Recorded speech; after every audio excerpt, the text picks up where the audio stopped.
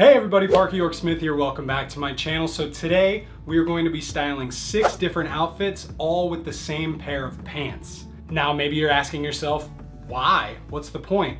The reason I want to do this is to show you guys that if you are on a little bit of a budget, you can absolutely still look nice. You can have something to wear for almost the entire week with only a single pair of pants. All 6 outfits today are going to be styled in Jax, New York. They're an amazing brand that just pumps out all kinds of really quality basics. Not even just basics. As you'll see, they've got pants, they've got outerwear, they've got pretty much whatever you need. Highly recommend checking them out, and I really appreciate them sponsoring today's video. So the pants that we'll be styling all of the different outfits with are this black pair of chinos. Why chinos? Honestly, I feel like they are even more versatile than jeans because you can wear them with outfits that are a little bit dressier with a blazer, but you can also wear them with extremely casual outfits in the same way that you can with jeans. Jumping right into it, outfit number 1. As you can see, I've got the black chinos. All of the looks today, I'm gonna be wearing these same white sneakers just to show you that, again, you don't have to have a ton of stuff to look nice. As long as you have the right things, you can make it work for you. And a black Henley t-shirt.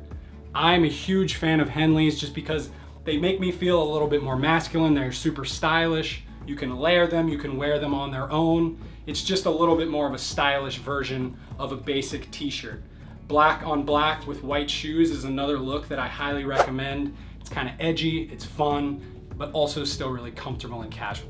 And for look number 2, we swapped into this sort of beige polo. I'm a big fan of buttoning my polo shirts all the way up. I just think it makes it look a little bit more clean. Kind of tucked it in right at the waist, let it hang out in the back a little bit. Really casual, really comfortable look, but it's also still just a slight step up from the Henley shirt. So depending on what you have going on, a polo might be a better option. Look number 3, we've got this blue sort of Madras plaid button-down shirt. Now anytime, well, 2 things. Anytime you're wearing a shirt that has a button-down collar, for one, always have it buttoned. If you have the buttons, but you're wearing it unbuttoned and the buttons are still there, that looks ridiculous. You don't want to do that. I hate when I see that out on the street. And 2, a button-down shirt collar for me is just a slight bit dressier than a casual shirt like this that doesn't have buttons. So understand that you could wear it very nicely like this and have it untucked, or you could go ahead and tuck it in and it's gonna look even a little bit dressier that way. Look number 4. So this is the type of shirt that I was talking about that does not have a button-down collar. It's going to naturally be a little bit more casual. It works really nicely with the black chinos and the white sneaker. Because it is a little bit more casual, I leaned into that and rolled the sleeves a couple of times.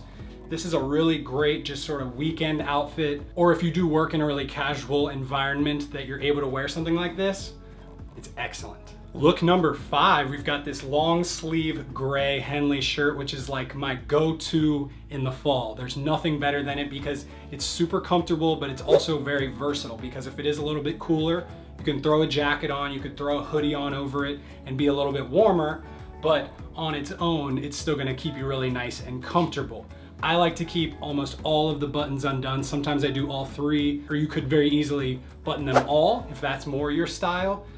Push the sleeves up a little bit, leave it untucked. Sometimes I'll even wear a Henley underneath a blazer. So think about them as just your go-to super versatile shirt in the late summer and early fall. And finally, outfit number 6, we've got this navy blue Henley slash hoodie. It's a nice hybrid, really fun piece during the fall because again, you could wear it over some of those other pieces. You can wear it on its own just like this, or you could even layer it underneath a jacket for those days when it is a little bit cooler. With something like this, I actually go ahead and just keep the buttons buttoned. I know it seems counterintuitive to what I said before, but you could very easily unbutton them and make it sort of extra casual. Remember what I've said in the past, when you do have a little bit of a gap here, a necklace works really well to kind of fill that area up.